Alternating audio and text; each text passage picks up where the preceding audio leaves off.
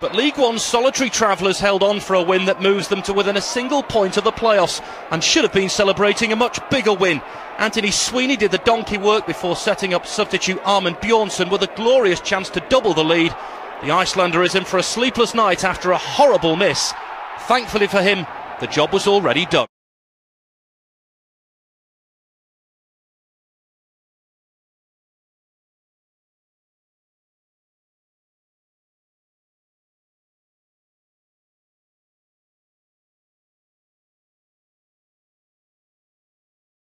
As I promised, well, if Armand's watching, you might want to look away now.